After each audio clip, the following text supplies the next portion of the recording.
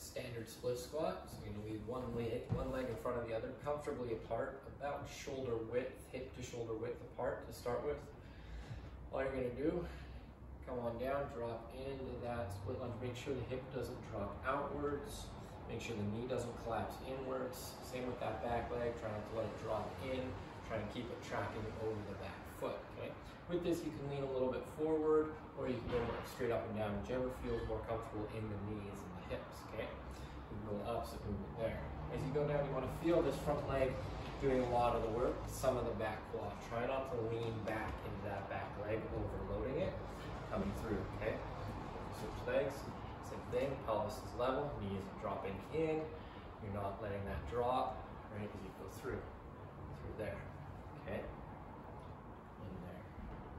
So if you sit sideways, coming in, comfortably apart, right? If you're more flexible, you can go a little bit farther back through there, or you can even shorten that up if you want to work a little bit more stability through the pelvis to make sure you're not dropping as much, okay? Just coming down, stepping up. A little bit of a forward lean, you don't want to be too upright, almost leaning back. A little bit forward, just go down, up, down, up. You can even think a little bit forward, push back, okay?